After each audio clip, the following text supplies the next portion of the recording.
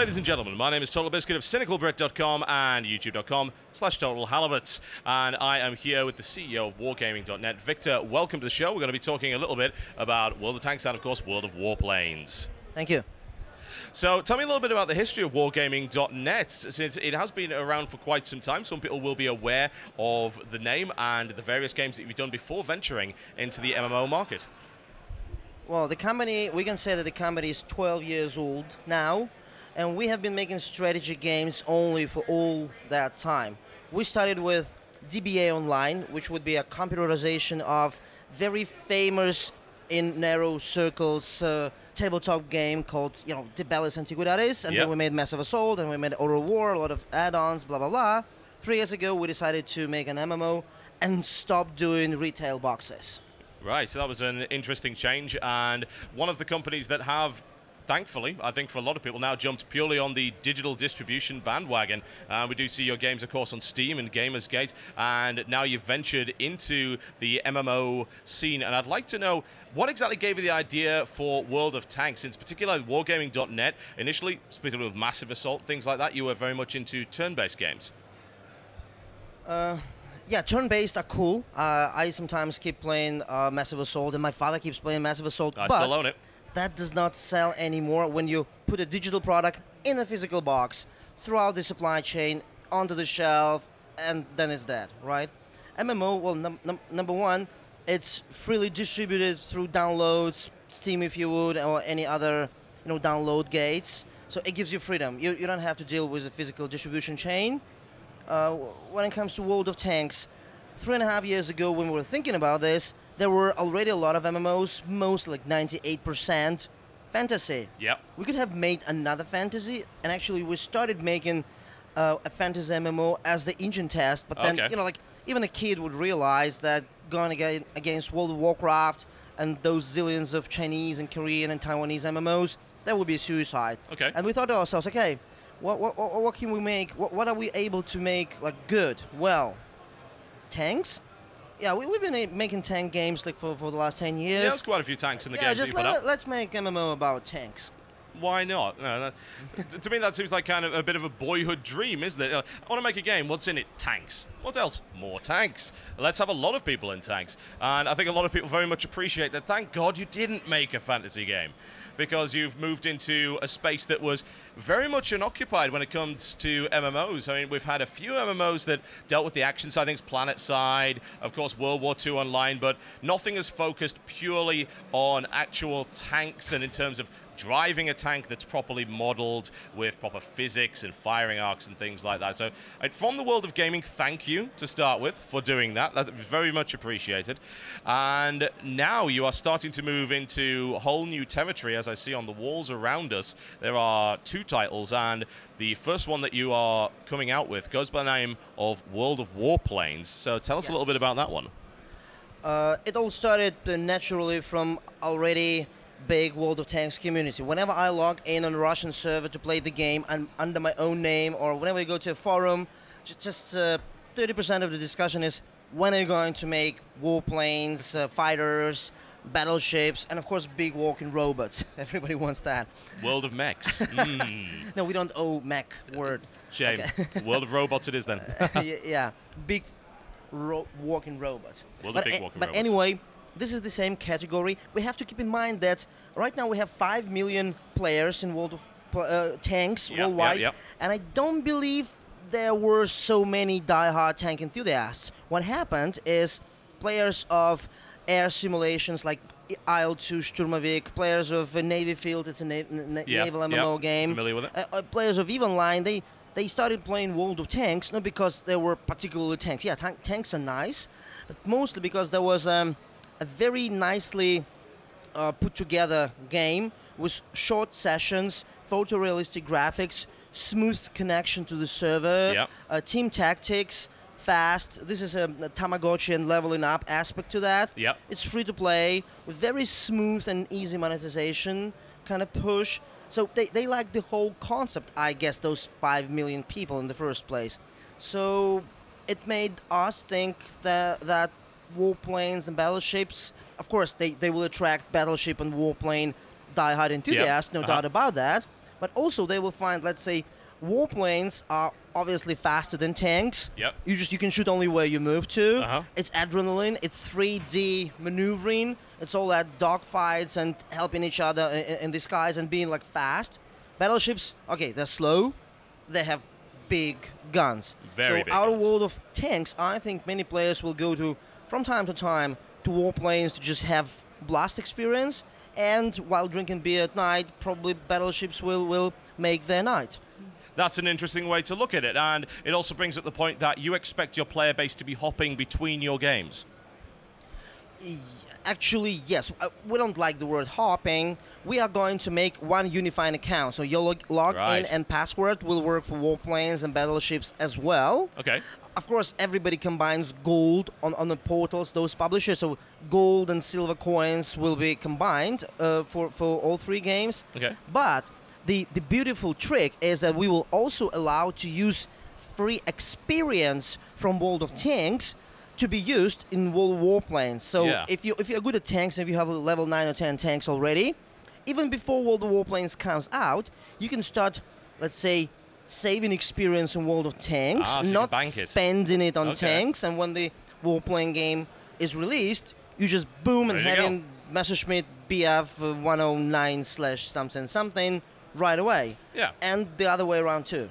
Okay, so it isn't really about hopping. It's about choosing what you feel like playing at the time. Like, do I feel like flying a plane today? Do I feel like driving a tank or indeed a boat? Yeah, for World of Tanks players, that might feel a little bit like add-on or just big expansion. So Yeah. that's okay with us. Okay. But of course, our PR guys, our marketing and advertising and promotion, we will definitely focus on those die-hard warplane guys and Yep. die-hard battleship guys in the first place.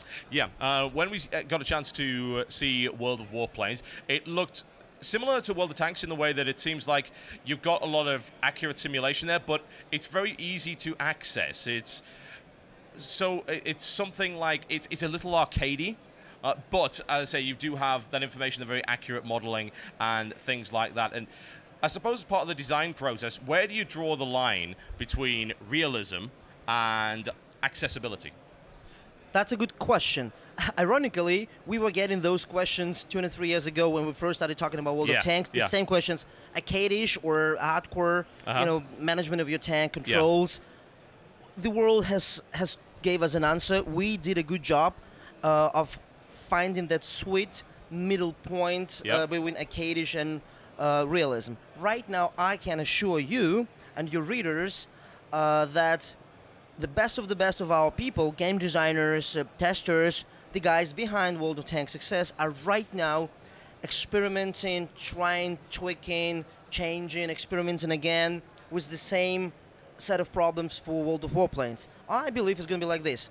We're not going to have a cockpit controls, like you will not be pressing buttons. Too hardcore, and there are other games concentrated on that. Yep. Too arcade-ish, actually we will repel the hardcore World War II historian warplane audience. Of course, they'll stick to IL-2. Yeah.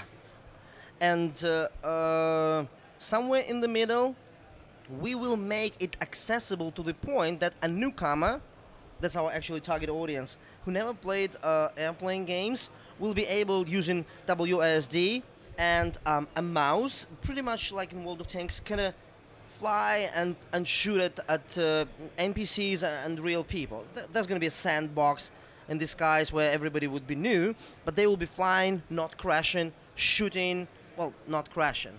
Yeah. When you reach, let's suppose, level 4 or 5, then we would probably expect from you have certain knowledge already. You've seen dozens of battles, so then the control scheme can be modified a little bit, or you will switch from mouse to joystick. You'll just go and buy the joystick, right? We cannot let you download the joystick. I'm afraid not, folks. You're going to have to buy a peripheral. Yeah, or use a complicated, more complicated keyboard setup to actually control the airplane to small detail. The aerodynamics and the flight model we have in the game is sophisticated and realistic. It's just the default controls will allow you not to fall down and make simple maneuvers without dying and just getting your simple objectives done. Yeah. As you progress, you would sacrifice usability a little bit, just getting a little bit more keys actually on the keyboard. Yeah. Okay. but you will be able to have a freehand experience in this 3D space and do all those evasive maneuvers and more figures. precise control, which allows you to compete with the hardcore and indeed with the more experienced players. So And it's an actually- experience that grows with you. And actually, we have the model replicating those hardcore simulations. That would be our goal, and replicating the actual World War II air combat, which you would get in magazines and films, in Discovery Channel, you know, chronicles in many, you know, like ways. Absolutely fantastic. Sounds good to me. So this is going to launch with several factions, and you plan on adding a few more, if I recall correctly. Yeah, we will start with, of course, Russians, of course, Americans, of course, Germans. The next would be obviously British, Japanese. Where would you go without Japanese Air Force? Yep. And then we will think about, let's say, smaller air nations such as, you know, Poland, Hungary, Sweden, Switzerland. Unlike tanks, many small nations did have very decent and cool airplanes during World War II and around that period. Yeah, so you want to try and eventually add those and let people experience the planes that perhaps they've seen and they really like the look of, but they're not all that familiar with, something a little bit more unusual, so beyond your usual Messerschmitt and Spitfire. Well, when it comes to US, Soviet Union, and England, they had a chance to continue airplane production till the 60s, right, with the first jet planes. That's where we end those branches. Germans were not that lucky, so we will, as in World of Tanks, be using here and there those secret weapons, those prototypes, those blueprints. Of course, not doing it over the limit, over the edge. So you will have access to some German Wunderwaffe. Ah, excellent. Things like the Comet as well, I believe. That was the British jet fighter, if I recall correctly, very, very early. Things like that. We have this big pile of books with zillions of photos, and you just go and buy Osprey books. That's enough work for us for 5 years. No kidding. Yeah, it sounds like you do have an awful lot going for you right there. Now, just moving away from that for a second, I do want to talk about your business model just a little bit. You are, of course, one of the increasing number of companies that is going fully digital and is using microtransactions. So when you first started out with the idea of we're going to create a game that actually used microtransactions, what ideas did you have in your head, and how has your business model changed as you've gone on through now to World of Warplanes and eventually World of Battleships? Well, I have to be honest. 3 or 4 years ago, we were playing, myself and my colleagues, we were playing the game called Navy Field. Basically, this is kind of this is something which World of Battleships will be inspired after. But the same for World of Tanks. World of Tanks was inspired by Navy Field, but Navy Field was too old, 2D game which rarely got any updates and was slow and kind of strange with, let's say, Oriental mentality behind it. For World of Tanks, we inherited the main principle. Free-to-play, technological trees you have to go along, different branches representing different battleship, warship types and tank types, of course. But we made it more of a like human face for the West, right? So we made leveling up easier and faster. We removed dependence on gold that much. We removed some strange random factors in that game. So we made it like Russian style and then tweaked it to be West Europe and American style. Right. There you go. And we also added like AAA visuals and quality models and all that 3D smoothly running. That's important for the West too. Yeah, absolutely. An insight into the mind of Wargaming.net when it comes to its business strategy in that regard. And you said a few things about what could potentially come in the future. I think the question that everyone always asks is there ever the idea in your head that you eventually want to try and unify these kinds of vehicles into a combined arms game? Not really. Okay, not anytime soon. Well, first, there are very good games like Call of Duty, Medal of Honor, more or less doing that, right? Yeah. Number two, why would you repair a car which does not break? World of Tanks, 3 days ago, in Russia alone, we had 180,000 peak CCU, just like almost 200,000 people were playing in Russia at the same time. That's extremely impressive. That's a lot of people playing at the same time. Yeah. So we would rather concentrate on cool tank combat, cool air combat, and cool battleship combat. what we are going to do is the combination on the level of unified account, gold, credits, and experience. I mentioned that. And clan war map. Yeah. Right now in World of Tanks we have a lot of clans fighting on the global map. What we're going to do is, before a tank battle occur, air squadrons from these clans or from friendly clans fight an air battle in World of Warplanes. If my clan wins the air battle, the tank battle, which will follow in 5 minutes, my team will have, let's say, extra airstrike or recon aircraft, circling for 20 seconds under any square of the map. Battleships naturally will guard channels, seas, and oceans. So to keep the supply chain and the transfer of troops, you'll have to control the seas. Right. So in terms of the unification, it comes in the form of the metagame, the clan warfare, as opposed to directly flying your plane at a tank. So that's what you're aiming for the moment. Exactly, yes. Brilliant. That actually sounds incredibly fun, honestly. I cannot think of what I would enjoy more.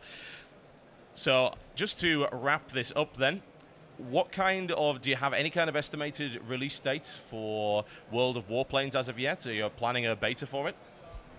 Well, I'm happy to be in a position right now to use the Blizzard style phrase, when it's ready. When it's ready. Of course, we're not going to be dragging that too long. Good news for us is that all that technology we have been working on for 3.5 years is right now available for warplanes and battleships, naturally. It's very scalable, it's very robust and modular. So it's easy for us. We put together the first flying version of Warplanes in 4 months. So this is impressive, and it took us maybe 1 year for World of Tanks. During this year, before the end of this year, we hope to have some sort of public beta testing, obviously closed. Then in Q1 probably, but I cannot guarantee the exact date. There will be open beta, and if we are lucky and if the stars come together, we may release and ship the product by the end of the next year. That's our plan. There you go, folks. Victor, the Tank General, as we like to call him right now, CEO of the one and only Wargaming.net. Keep an eye out for World of Warplanes, folks, and remember that World of Tanks is available free to play right now, so go and check it out if you're looking for something just a little bit different from Swords and Sorcery. My name has been TotalBiscuit for CynicalBrit.com and YouTube.com/TotalHalibut. Victor, thank you very much for talking to us today. Thank you very much. Thank you. We will see you next time.